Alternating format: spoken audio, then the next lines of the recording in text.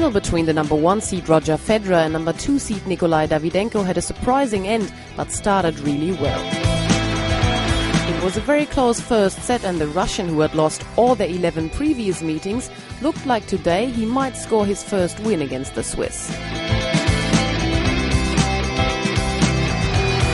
It was an attractive match with none of the two really being in charge.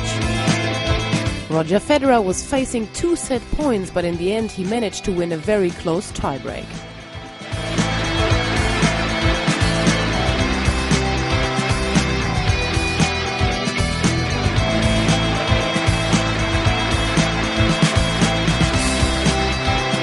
After the first set, Davydenko received some medical treatment but then kept playing. When he was up 2-1 in the second set, all spectators were surprised when the Russian told Federer that he couldn't finish the match due to a strained muscle in his left leg. Therefore, Roger Federer eventually won his first title in the new season, but would have liked to win it in a different way.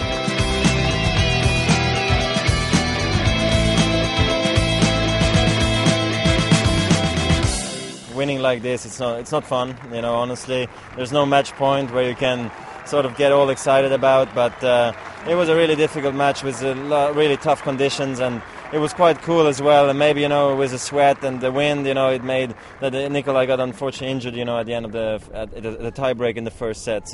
But for me, it's a great start to the clay court season campaign, and I couldn't be more happy.